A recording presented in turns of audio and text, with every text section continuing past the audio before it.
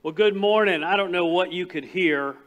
I noticed last night, for some reason, you can't hear that video very well. But he says, after they stole the gold, no matter how much drink they had, no matter how much pleasurable company they had, it could not satisfy them. And here is the long and short of the message today, and here's what I want you to know. If you're not a Christian, I want you to know that no amount of money, no amount of leisure, no number of vacations, Tracy and Brian, who are watching online from Italy. We talked about jealousy in Sunday school this morning. Looks like a great trip. If Steve talks about another cruise. Anyway, congratulations on your trip. But no matter how many things you do, without Christ, it never satisfies. But I also want you to know today, Christian, when you live in the power of the Holy Spirit, when you forsake sin to pursue righteousness, His joy fills you. One of the things that people don't know, and I actually heard Steve Brown say this recently, he said, early Christians called the Holy Spirit the happy spirit. And you can't tell that by most Christians' faces, right? And yet, today, as we talk about this idea of being made alive in Christ, I want to encourage you to look at your life and recognize, am I satisfied? Do I recognize what Christ has done for me? And am I living satisfied? And so Paul talks about this in Ephesians 2, so we're going to go there in just a minute, but I've got to give an announcement because somebody forgot, and they tell the pastor, you have to say this for me. So for those of you who don't know, butterflies are due this week. They're selling them right out there, so go out there. And Mother's Day is next weekend, and then you ready for this? Then we're going to recognize graduates the weekend after that, and then the weekend after that, I think, is the spring fling or summer fling or whatever we call it. And then the week after that, I have no idea because I can only memorize a few things at a time. But lots of stuff coming up, great stuff. And we're ending this series this week, and I'm going to give a special message next week, and then I'm going to be starting a series on 1 Samuel. I haven't decided what to call it yet. I was thinking Sam He Was, but Dr. Seuss. Okay, never mind. I was going to call it Summer of Sam. My wife said, you can't call it that. I'm like, what, is that something bad? I don't know. So anyway, so in the last few weeks we talked about, but it was Easter when we started this series, so we talked about the resurrection, and then we talked about being called, Matthew chapter 9, then we talked about being sent, Luke chapter 9, and then we talked last week about being empowered, Mark chapter 5, which is like the strangest passage I've ever talked on, and some demoniac kind of guy. If you didn't get to hear that one last week, you might want to listen to that one. And then this week we're going to talk about Ephesians 2 and being made alive in Christ. Now, how many of you have ever done construction on your own house? You've done some type of construction. How many of your wife told you, do not attend? No, I'm just kidding. We're not going to do that. So, last night in the middle of church, we had a debate about what this is called. The stick of pain is what we're going to call it now. So, I think the most used name is Tamp Bar, or I think it says on here, Tamping Bar, and because of the type of bar it is. But there's apparently 400 names for it. My dad used to call it a breaker bar, but that's not what a breaker bar is. That's something mechanics use, so he totally mislabeled it. But it doesn't matter when you're on a construction site. When your dad says go get a tool, it doesn't matter what he calls it. You better come back with it. So years ago when we got our house, we had slippery, awful, small tile all through the house. And knowing my mom was moving in with us, I said, we've got to do something about this tile. But in order to do that, because the tile was a different height than the carpeted surfaces, we either had to fill in the carpeted surfaces or take out all the tile. So we decided to take out all the tile. A huge mistake. And yet we did. By the way, halfway through that, all the pipes in the house broke, and that's another story for another day. Thankfully, we hadn't moved in yet. But anyway, so when I first went to get the tile, I knew to go and get a tool to try to pull the tile up. I was smart enough, and I know that's a debatable thing for many people, but Bill's like, yeah, I'm not so sure. But I was smart enough to know that I could not just grab tile off the ground with my hands and pull it up. I had to have something to help me. So here's what I want you to think about. Without Christ, Paul says that we're dead. And it's worse than just needing the right tool. Not only do you not have the right tools, you don't have the ability to save yourself. And so the truth is, not only do you need the tool, you need the Savior who brings it. And that's what salvation is. And so just like if I was to try to peel up tile with my hands and you would think, you're not as smart as I thought you weren't, right? You're dumber than a bag of hammers. Just like you wouldn't try that without the right tool, trying to make salvation on your own is just as insane. You can't do enough good works. You can't light enough candles. You can't say enough prayers. You can't go to church enough. You can't, I know it's hard for a pastor to say what I'm about to say. You can't give enough money to be saved. I know, it'd be great for us if it was, right? But the truth is, it has nothing to do with your salvation. It's all about the tools that Christ brings because you and I are dead without salvation. And so that's what Paul talks about in Ephesians chapter 2, and that's where we're going to camp today, and we're going to use a couple of supporting verses, but here's the deal. If you and I as Christians, those of you who are here that are Christians, if we're going to live this satisfied life, we have to recognize what Jesus has done in us and allow Him to continue and continually work on us and in us. So let me give you a few points today from Ephesians chapter 2. Number one, what we deserved because of our sin. If you're going to appreciate anything in the present, you have to look back and recognize what has been done for you, what's been done in the past. What were you saved from? And then we'll get to what are we saved for. Here's what we picks up in Ephesians chapter 2, 1 through 3. As for you, Christian, it's talking to Christians here. As for you, you were dead in your transgressions and sins. Now, many of us don't know the difference between sins and transgressions, so I'll give it to you. Sins is like any time you miss the mark. We do it all the time. By the way, I've only had one person in all my years of ministry, when I said to them, are you a sinner? They said no. One person. Most people have the most creative answers. So if you're at a bar and you want to talk to somebody about Jesus, a great first question is not, do you know Jesus? A great first question is, are you a sinner? To which, these are the answers I've gotten that are some of my favorites. I'm really good at it. Oh yeah. Unbelievably good, right? All these kind of answers about the fact that all of us know we sin. We all know we miss the mark. We all know we mess up. We all know that. Transgressions are not just sin. Transgressions is when you knowably sin. It's when you're driving down the road and you realize you're speeding, and then you're very, very aware of it as you notice there's a lot of police out today. There's a lot of police out today. And so transgressions are when you willfully choose. And we've all done that where we know what we should do. We know we shouldn't say what we're about to say to somebody. That got a little too much response. You guys are too much like me. And then it says, you were dead in your transgressions and sin in which you used to live when you followed the ways of the world. Now, this word for follows is really cool because it means to walk around. But it literally means to walk around.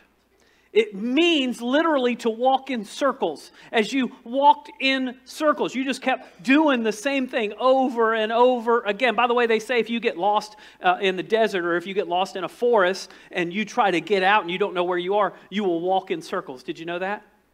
And the reason why is one of your legs is stronger than the other, so you just tend to walk in circles. In our nature, in our natural selves, we tend to fall into habits where we do the same thing over and over. We make the same mistakes, we do the same sins, we pursue the same things, and without Jesus, there's no getting out. It's just you walk around and around. You're like a one-legged duck. Just swim round and round and round, right? The ways of this world, so you're followed the ways of this world and the rulers of the kingdom of air, the spirit who is now at work in those who are disobedient. And so the idea is you were dead, you had no sensitivity to spiritual things. All of us lived among them at one time, gratifying the cravings, and we all understand cravings. I had a donut this morning here at church. It just looks so good. And every week it looks so good. Don't tell my wife. She's watching online. All right, so all of us lived among them, gratifying the cravings of our flesh, and followed not only its desires, but I like this, and thoughts. So not only what we desire, but how we think about life. Do we just settle in to satisfying our desire? Do we say, it doesn't matter what I do as long as I'm sincere? Do we say things like, well, I should be able to do whatever I want to do, and that's not sin as long as I feel like it? And so that's the way of the world. And then it continues, like the rest, we were by nature, listen to this, deserving of wrath. So typically when I say to somebody, this is not the part of the sermon that I have to convince anybody of anything, because when I say to people, are you a sinner? They go, uh-huh, yep, yepper. By the way, the one guy who told me he wasn't a sinner actually admitted that he used to sin. He just doesn't anymore. I'll tell you who it was later. It's really funny. All right, so when you realize what Jesus did for you and you recognize your brokenness, as a Christian, it brings you joy. It helps you to be thankful.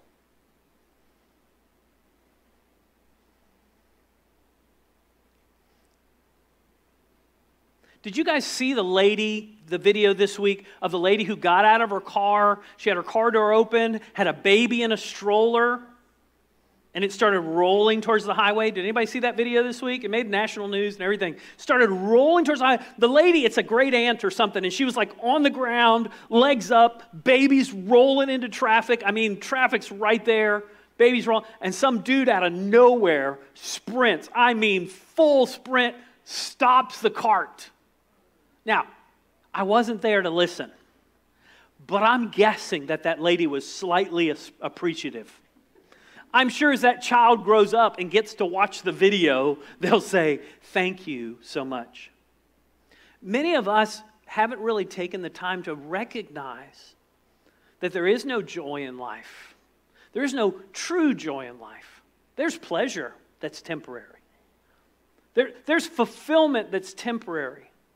But true joy only comes from a relationship with Christ. And when we recognize that the only way I can really have joy, the only way I can be redeemed from my sinful, broken self is through Jesus, then we begin to become thankful. Listen to what it says here.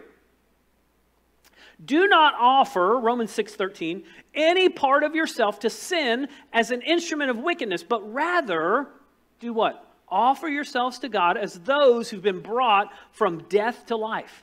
And offer every part of yourself to Him as an instrument of righteousness. For sin shall no longer be your master, because you're not under the law, but under grace. Now, 1 John tells us that if you walk in darkness, how can you call yourself a believer? And I think of it this way. How many of you were like me, and you probably knew not to touch the stove, but you did one time? Anybody here? Now, I remember we had a few people. I think Bob told me touch the stove like 5 times. So that's the only guy I know that hit 440 to put a fuse in, got 440 shocked, passed out, got up, and tried it again. Only guy I ever knew, right? But most of us, other than Bob, most of us touch a stove once, and guess what? No more. One time, right? As a believer, when you sin, you should feel regret. You should feel conviction. Conviction and condemnation are 2 different things, by the way. Let me kind of specify the difference. Condemnation says you can never overcome. That's who you are. That's not from God. Conviction says this is what you did and you need to make it right. That's conviction, okay? Big difference between those two. If you're, going through your day and all of a sudden you hear, you're a terrible father, well, you can't do anything about that. If you hear, don't cuss at your children, gosh, I hope you hear that one, right? I hope you don't hear that one, right? So that's something you can do something about. That's conviction. Conviction is something fixable. If you can sin, if you can do whatever you want and you have no conviction, no conscience, then my question is, are you sure you're really a Christian? Because if I went and put my hand on a stove today and was standing there and you saw smoke coming out and you smelt bacon, because I'm sure my skin smells like bacon by now, and you came up and said, Eric, your hand is on the stove. It is? You would know something was dead in my hand. If you're able to do whatever you want, you're able to walk in any sin you want, pursue any lifestyle you want, pursue any sin you want, treat people as men, you have no conviction about anything, then my question is, are you sure you're alive to Christ? Because if you're alive to Christ, there will be regret, there will be conviction. I'm not talking condemnation, don't hear me the wrong way, but it's something you can do something about. And the reason the Holy Spirit convicts us is why? So that we can change. So that we don't just gratify the desires of our flesh. Because by the way, no matter how long you've been a Christian, those old flesh habits, even though you've been renewed and made new in Christ, those old flesh habits still hang in there. I chew gum a lot at my house, all the time. Because here's what I've discovered. If I'm not chewing gum, I find things in my mouth. Potato chips, anything. If I leave a bag of whatever on the counter, I don't even know I ate it, and the bag is empty. So what do? That's an old habit. I just walk by like a pig, like a big pig. So I chew gum like a pig. I don't swallow the gum, but I chew gum. Why do I do that? Because I'm trying to break this old habit. We have old flesh habits that hang in. The way we treat people, the way we think about life, the things that we think matter and don't matter. And we have to say to God, God, through your Holy Spirit, as I read your word, would you convict me? Would you convict me of what's not right? And Holy Spirit, convict me of what's right? That's your first question. Have you grieved over your sin? When you find that you're struggling, when you know of an area of sin, you sometimes need to, as the Bible says in the Old Testament, taste and see that God's good. We have to taste the sin sometimes and recognize, you know what, God, I really am messed up. We're so worried about kids having good self-esteem, and yet so many of us as parents feel like failures. We want to tell other people, oh, you just need to feel good about yourself, when the truth is we don't. But can I tell you a secret that I know? It's sometimes good for you not to feel good about yourself. Eric, don't say that. That's terrible. I need self-esteem. I'm not talking about self-esteem. I'm talking about self-awareness. Recognizing that you don't have it all together. Recognizing that you are broken and you are messed up, and sometimes you fail and you falter. And guess what? You have areas of weakness. And it's okay to say, I struggle. That's called being vulnerable and being a real person. And recognizing that without Christ, there's no hope, there's no satisfaction. But here's what's awesome. With Christ, it doesn't stop there. And so we're getting to the good news, don't worry. Number 2, God loves us and sets us free. So one of our members that's here this morning told me a story. I'm not going to embarrass her too much, and I won't say her name today because I didn't get permission. But she, years ago, I think she said 10 years ago, she had somebody she was with have a heart attack and fall down on the ground and die. Their heart stopped beating.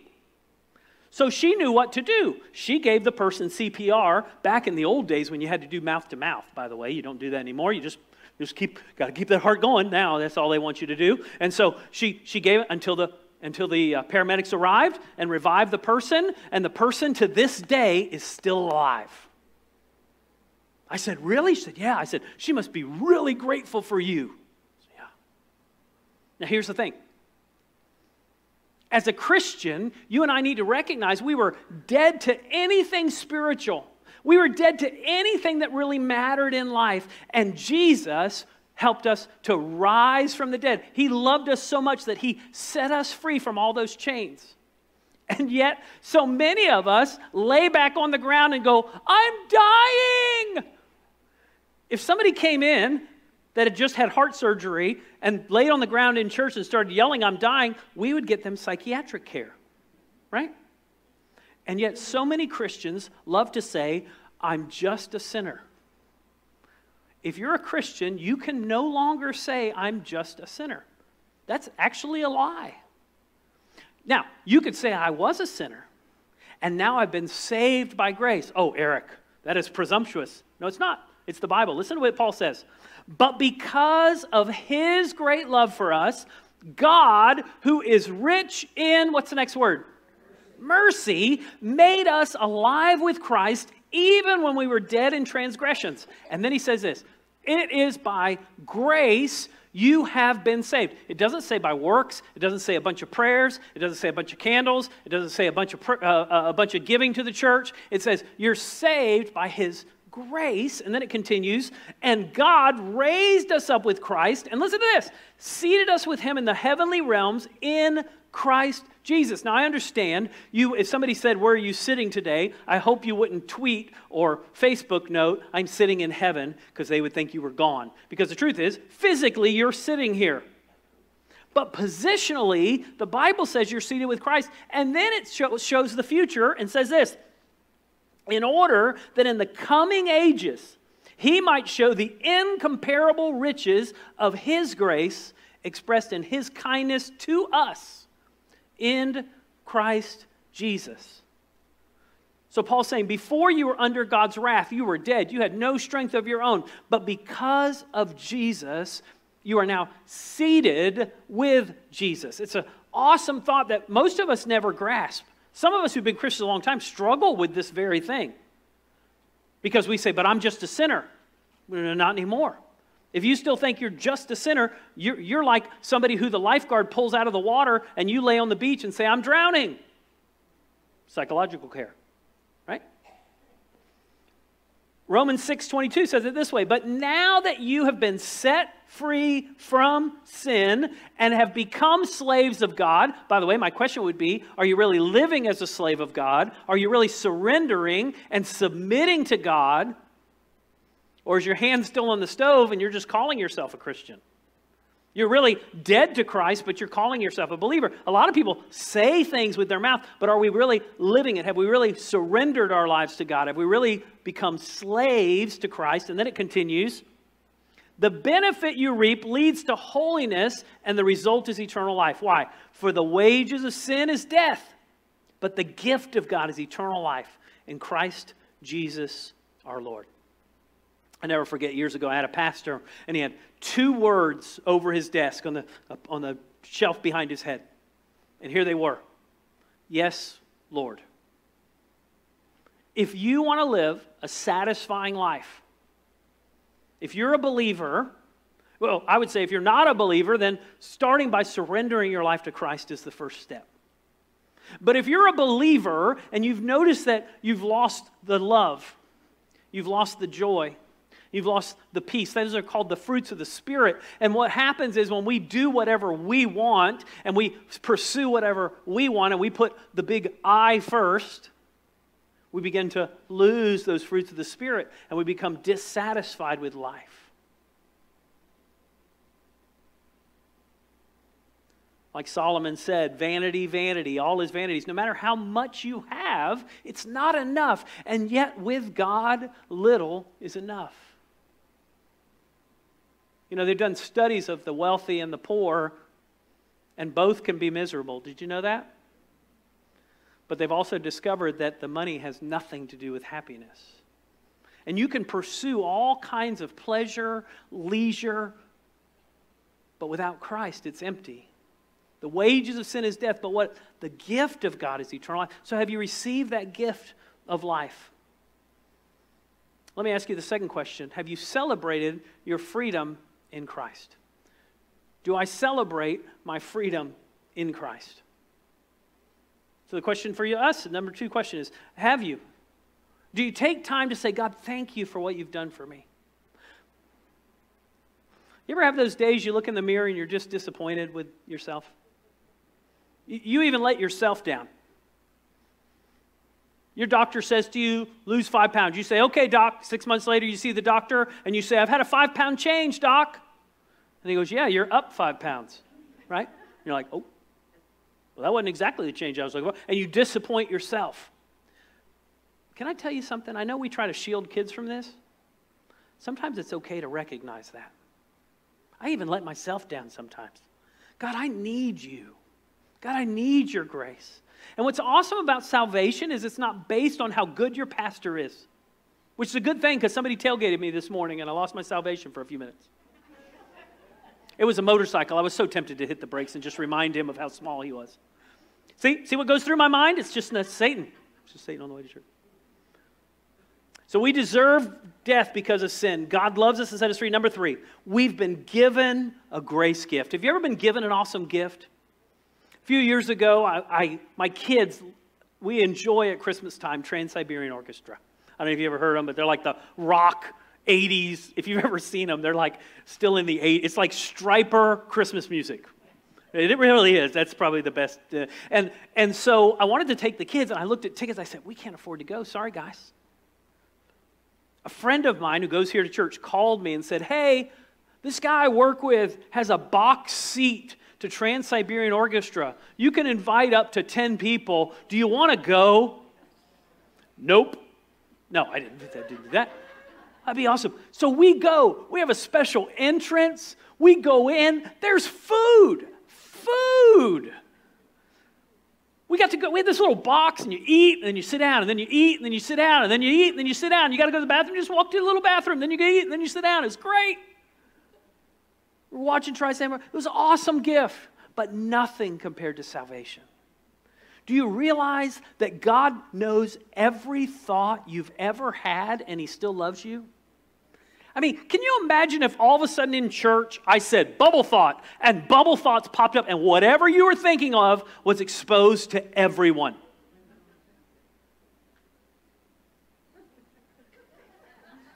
Music for the final countdown. Bubble. Bacon. Bubble. Right? Whatever you were thinking. Listen, God knows all of that. And here's what's awesome. God knows not only your thoughts, He knows the intentions of your heart. So even when you come and go, Pastor, that was a great sermon today. He knows all of that. And He knows why you said it. And yet He still loves us. He knows all about you. And grace is all about the fact that He knows that you're broken. He knows you can't overcome. He knows that just like Peter, I know what you're going to do a few days from now or tomorrow. And guess what? I still love you. Feed my sheep. For it is by grace, Ephesians 2:8, you have been saved through faith, and this is not of yourselves. You don't have the tools. It is a gift of God, not by works so that no one can boast, for we are God's handiwork. I already talked to the kids about that. You'll have to go back to that sermon for that. Created in Christ Jesus to do good works, which God prepared in advance for us to do. So not only does Jesus save you, He created you, and He has an assignment for you. Some of us, first of all, don't recognize God's grace. And then some of us don't recognize that God made us special for a purpose. And if we get that far, sometimes we don't realize that He has an assignment for each of us. I want to encourage you this week to pay attention to that assignment everywhere you go. You are a special creation of God, created with a purpose, and God wants to use you every day. So how can He use you? Are you aware of that? Are you looking for those opportunities? See, one of the reasons that some of us are not walking in joy is because we haven't taken what God has given us and given it away. And sometimes when you give away what God's given to you, that's when you find the joy. When you recognize, He didn't give this to me for me. He gave this to me so that I could bless someone else with it. So what has God given you that you can bless somebody else? It might be as simple as He's given you a great ability to cook soup. Romans 3:22. This righteousness is given through faith in Jesus to all who believe. There's no difference between Jew and Gentile. Why? For all have sinned and fall short. That's the whole meaning of sin. It's to fall short of the glory of God. And all are justified freely by His grace through the redemption that came by Christ Jesus. I want to end where I started.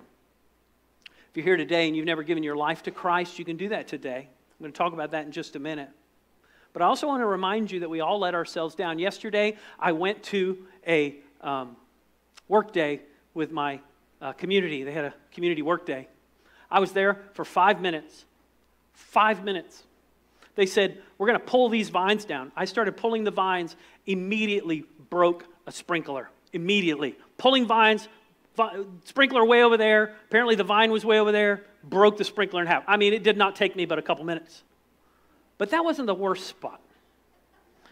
Then I'm cutting vines back with I brought my hedge trimmers, and they said, I want you to cut all these vines down this thing. So I'm cutting them down the wall. And then I'm going down the fence line. And all of a sudden at the fence line, I hit something. And I'm like, whoa. I'm in the middle of a bunch of vines.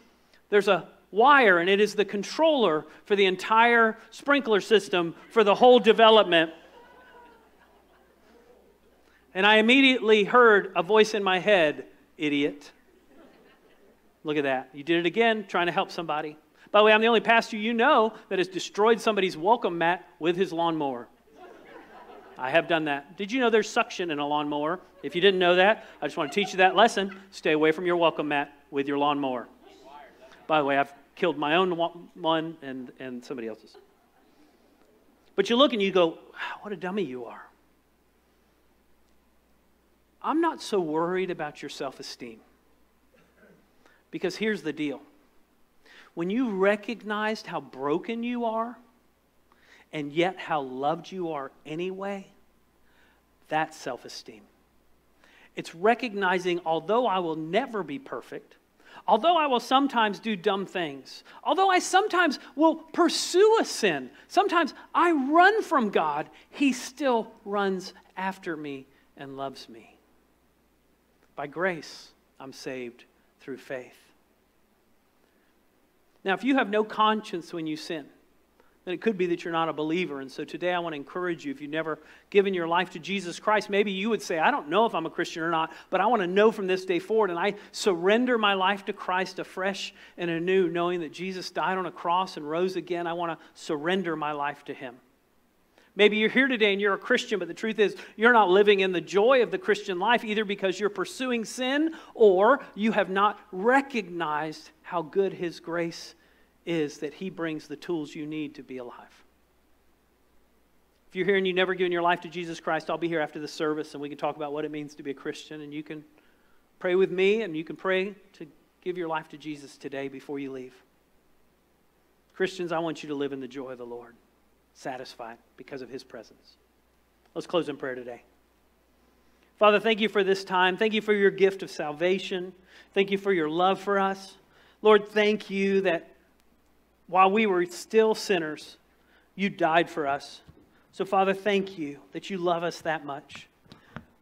Father, we understand what it means to put aside old things and to pursue you. But Lord, even when we fail and falter, you said when we confess our sins that you are still faithful and you forgive us. So, Lord, we receive that forgiveness. We choose to walk in your presence today. Thank you for this time. In Jesus' name, amen. We have a great song to